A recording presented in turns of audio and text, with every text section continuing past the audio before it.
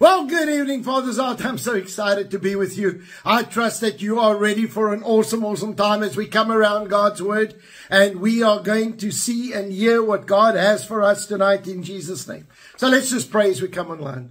Father, I pray right now that you're going to move by your Spirit in a mighty way. Lord, I thank you for your plan, purpose, destiny that you have for each one of us. Lord, I thank you that as we come around your Word tonight, Lord, that you're going to flow by your Spirit in a mighty way. Lord, I thank you for a spirit of revelation, a spirit of insight. And Lord, I pray an understanding to flow, Lord, and that we will not be the same again. Holy Spirit, you are so welcome. And Lord, I thank you that you are moving in our lives. In Jesus' name. And everybody said, amen and amen. Well, folks, this time of the year, things are going very hectic with everybody, including us. And so I've given John and them off, the team off tonight, because I really want them to focus on some other things.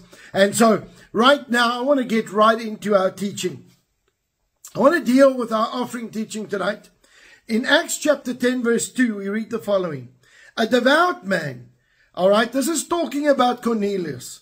And Cornelius was a Gentile. He wasn't even a Jew.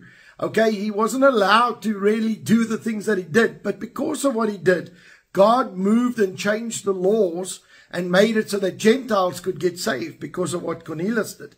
But this is what he did. It says this, a devout man, one who feared God with all of his household, who gave alms generously to the people and prayed to God always.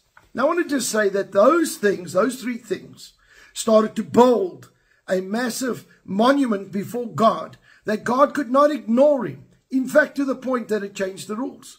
Now, I want to just say this. We as believers need to be consistent in what we do. Okay? This is something that Cornelius did always. The Bible says, and he prayed to God always. All right? This is something that did not just come when he needed something or when there was a hype or when he was under crisis. You know, it's amazing when we're in crisis, we pray so quickly. And we quickly get stuck in and say, God, help us, please get us through this or whatever. I want to say this. We need to be consistent even when it's going well. When you actually don't need anything from the Lord, I'm talking about your natural needs. When things are just working out and things are just flowing. I want you to know, do not slack on what you meant to do. Okay, so three major things happened here with him. Number one is that he served God, he feared God. All right, he had a respect for God. In other words, he tried to obey the word of the Lord. Secondly, he gave generously to the people. He was a giver.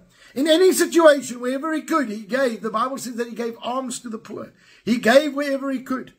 Okay? And then thirdly, he was consistent in his prayer life. And so when you are consistent in these things, I fear God, I am a giver, and I pray, I want you to know that there is going to be a fruit that's going to come on your life that is going to bless you immensely. Now, I want to say this. As we come around the offering time, whenever we give in faith. We believe God, we trust God, and we do what God has called us to do. His word is very clear.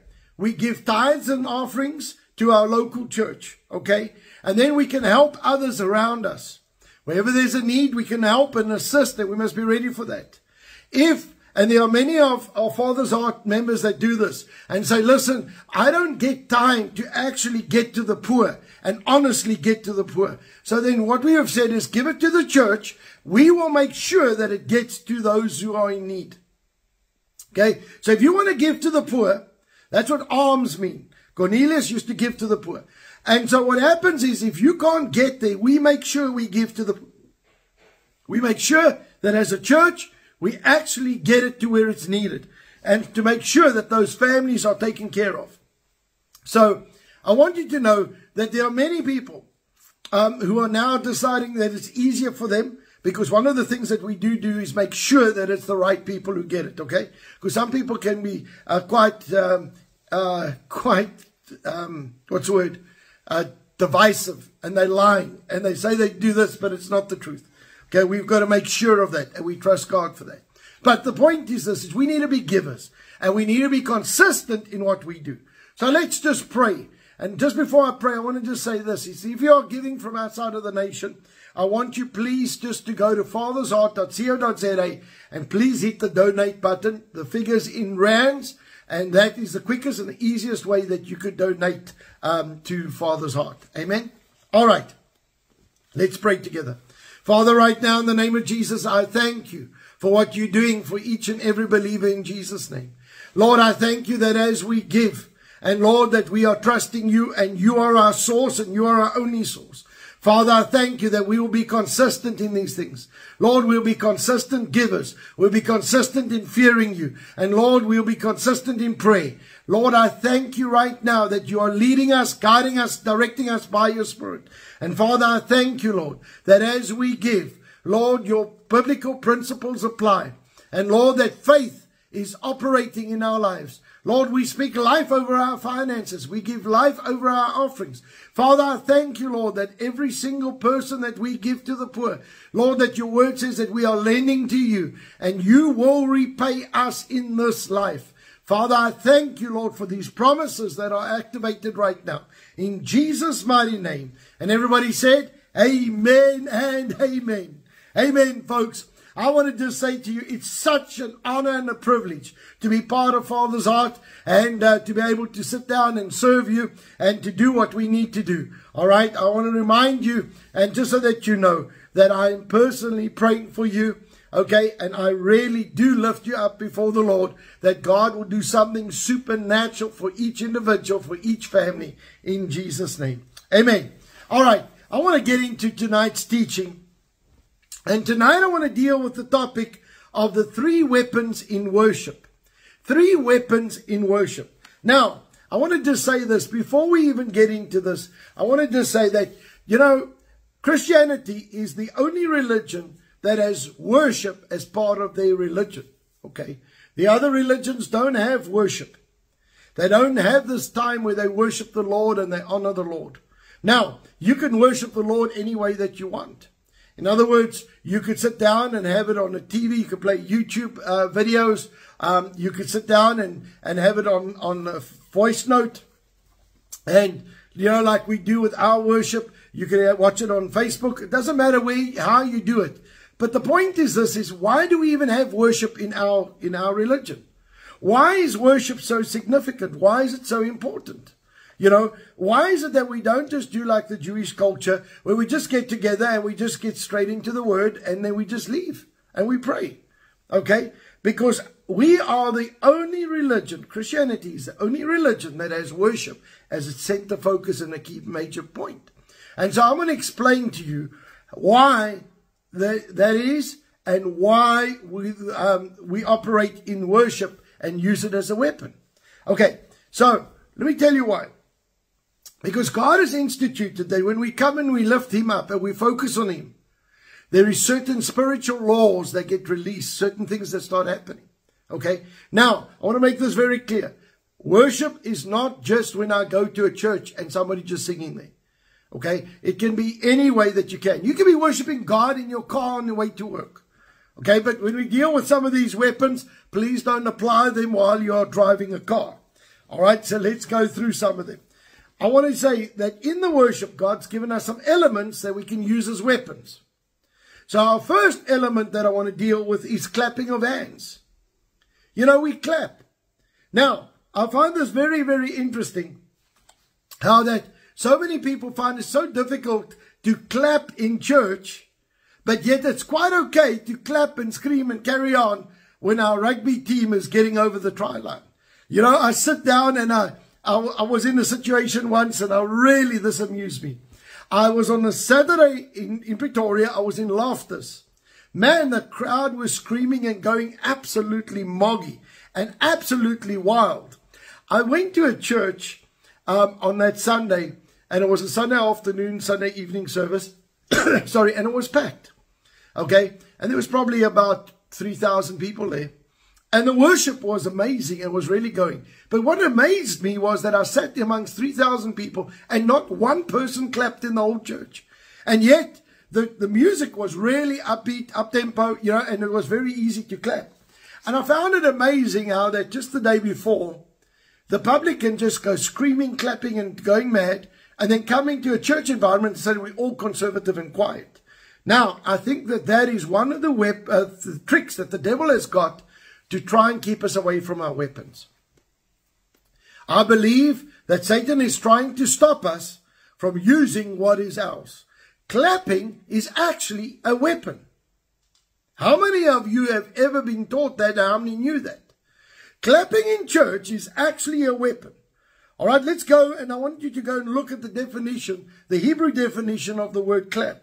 All right, it means to thrust, to drive in, as used as a weapon. It's like if I take a knife and I pierce you with it, and I thrust it into you, and I drive it into you. The sound of clapping is like an arrow that's coming into you. And the Bible says that we are supposed to be clapping in our worship. And when we clap, we are releasing a weapon against the enemy. All right? Another definition is to give a blast, to give a blow. In other words, to give a punch. So how do I punch somebody when I clap? Because there's something in the spirit that gets released when you clap. All right? It means to strike.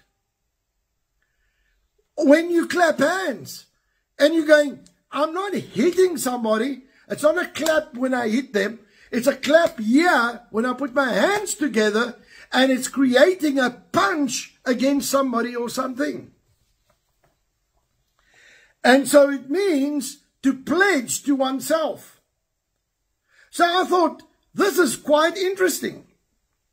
We think clapping is just making a noise. No, it's not. It is actually delivering blows of attack into the territory of the enemy. It's there to release blows on things in the spirit into the enemy's camp. And yet, we are too shy to practice this in church. Well, can I ask you a favor? Don't do it in church then. Do it at home. Put on a praise and worship thing and start clapping with the worship. I believe that this is a weapon that we can use as the body of Christ to release blows into the spirit realm that we have not anywhere practiced or got used to.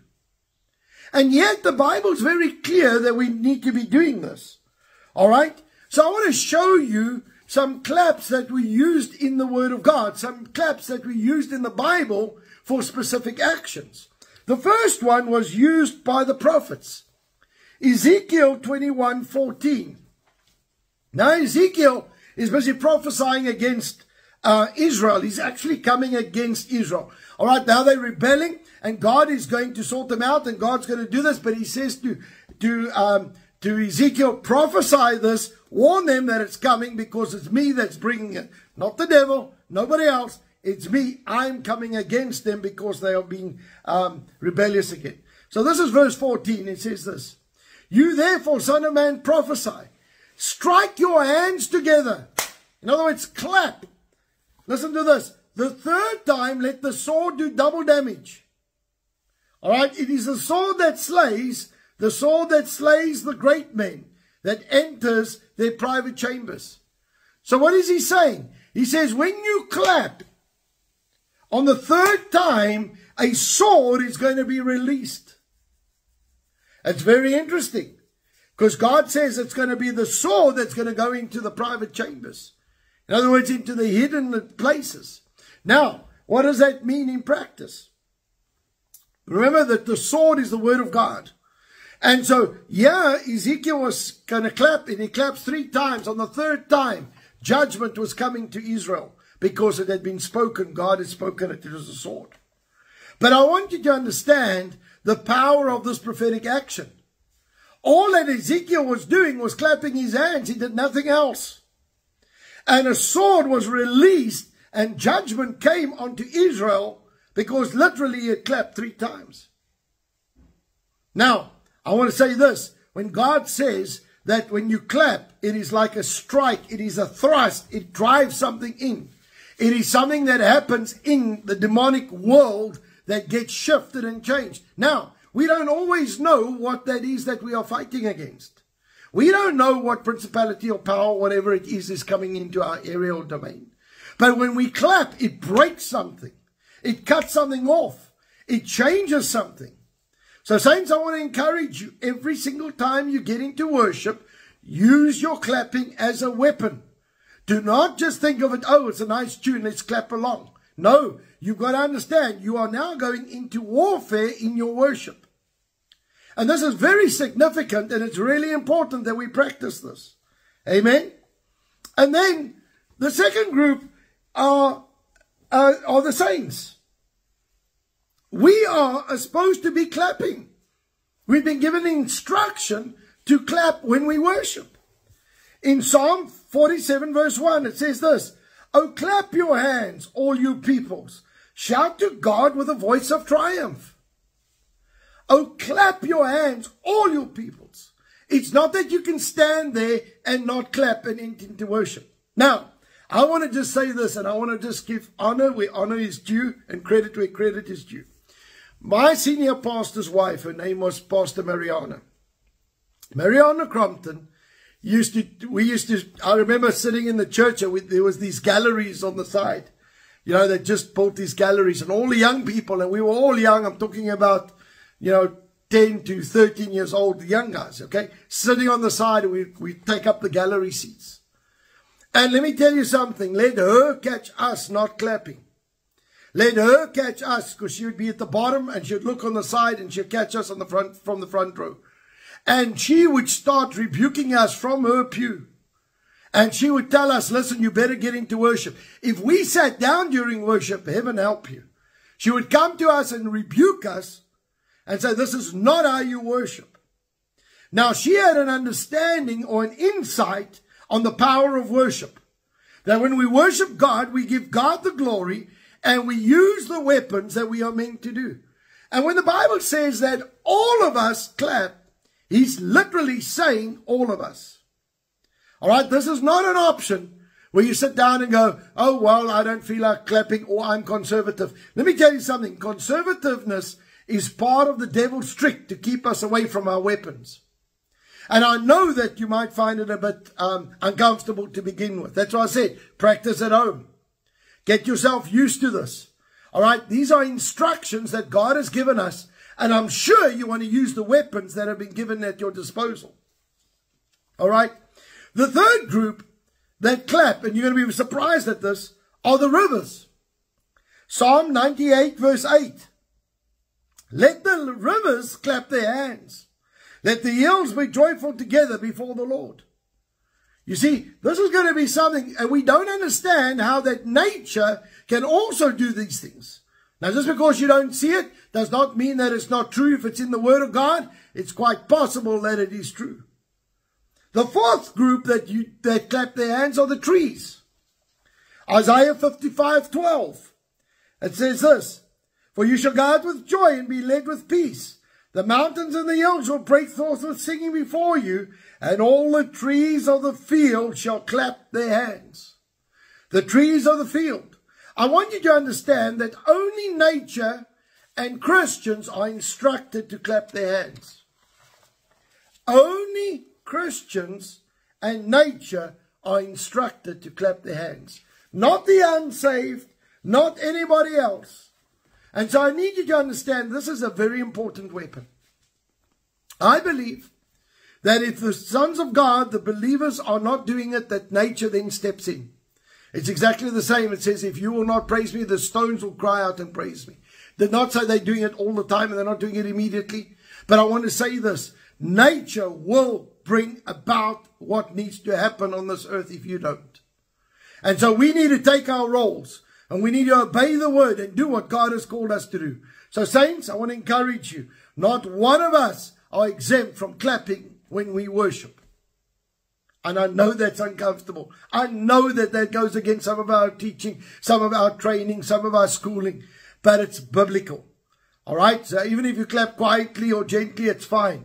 But the point is we need to get this as part of a practice in our worship. Number 2 is stomping our feet. What? Well, let's go back where the prophets used it. In Ezekiel 25, verse 6. Ezekiel 25, verse 6 says, "Thus says the Lord God, because you clapped your hands." Now listen, he had given Ezekiel this prophecy. And he says, because you clapped your hands, and because you stomped your feet, and rejoiced in your heart with all disdain for the land of Israel. And he carries on, he says, I will now take action. So he said to the prophet, listen, you clap your hands and you stomp your feet. And when you stomp your feet, it's going to do stuff in the spirit world. Now, when you stomp your feet, it is the same as when you dance before the Lord. Right? You're physically using your feet before the Lord. Okay? And so I want you to see the first group that did it was prophets. They would do a prophetic action with this. And it's really interesting to see.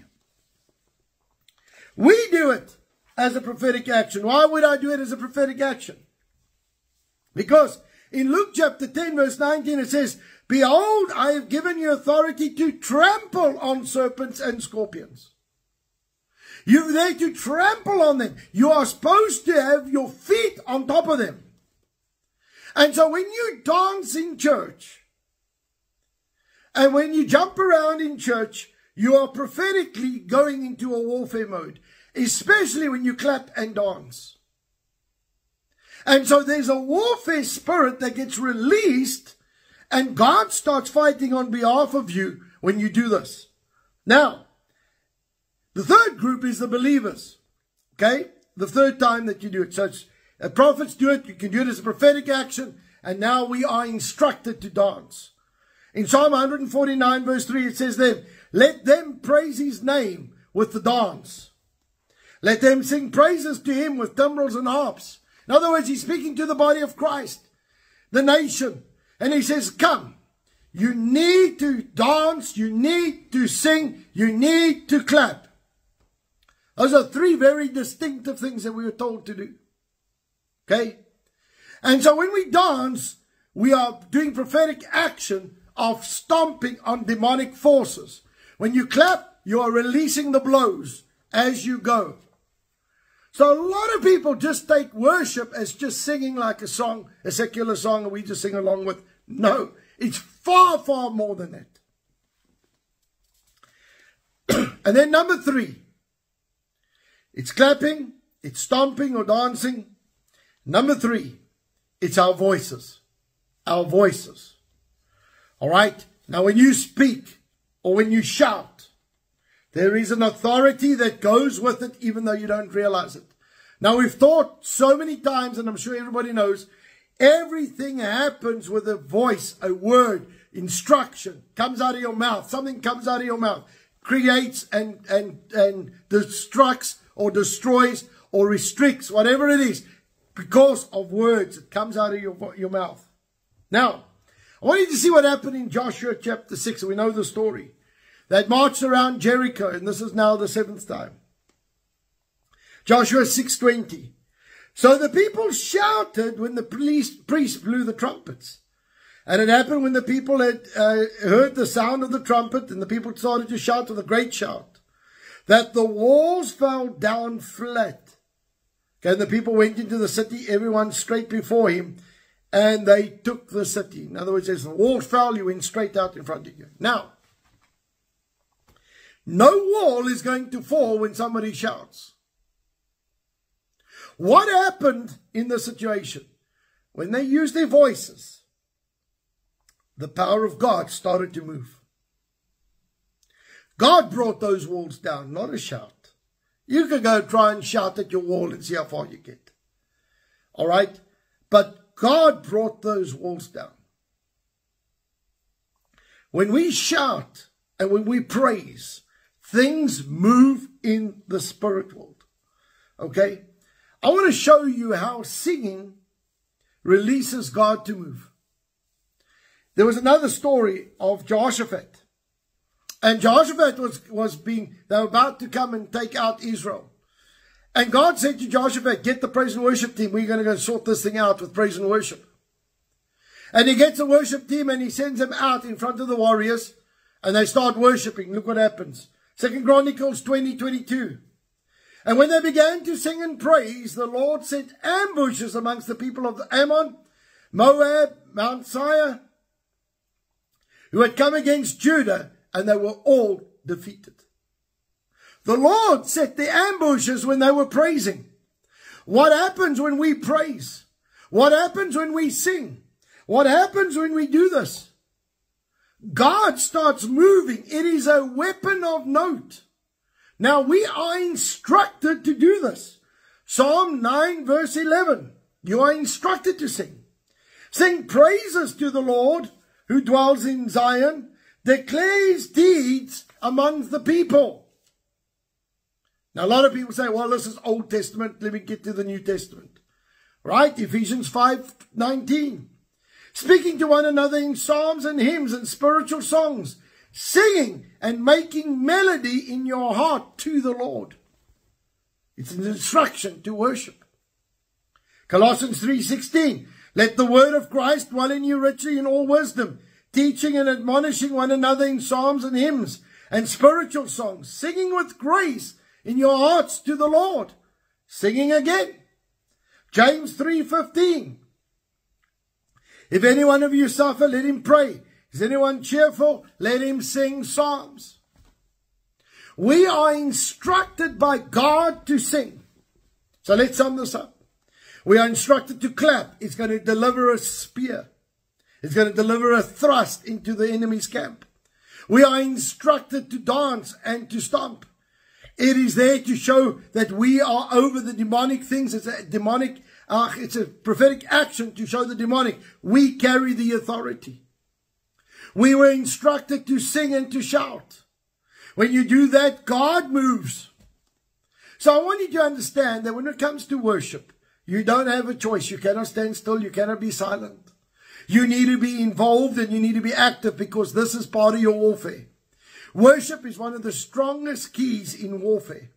And we need to understand that. That's why, like in Halloween, we sit down and say, listen, we are not going to pray over the Halloween day. We are going to praise. We are going to bring worship. And we are going to praise. And when we do that, God starts moving. So I want you to understand, we are going to use praise more and more. So that people understand the power of praise when the saints get together. So let's pray. Lord, I ask you right now to forgive us, Lord, for where we have held back in our weaponry. But Lord, I thank you that as we move forward, Lord, that we will start using our weapons in worship. And Lord, that as we come and we praise and we clap, and Lord, and we dance, I thank you that we will see the power of God move in our lives. And Lord, that you will do something supernatural for each one of us. Father, we thank you for a supernatural move of your Spirit in every single person's life. Lord, I seal each and every family tonight in Jesus' name. I thank you, Lord, that even though there might be some uncertainty in our land right now, that there is peace. There is peace in our hearts. And Lord, we know that you are in control. We worship you, we honor you, and we thank you, Lord, for bringing us to maturity. Thank you, Lord, for letting us grow up. In Jesus' mighty name. And everybody said, amen and amen. Well, saints, I want to bless you. I want to say go and have a wonderful evening. Amen. As you go and do what God has called you to do. Remember that from next week, you are praising God in everything that you do. Amen and amen. Well, God bless you. Remember, I'm back with communion tomorrow morning at 9 o'clock. Straight after that, I will be doing a live feed for praying for our nation. God bless you. Have a wonderful, wonderful day. Amen and amen.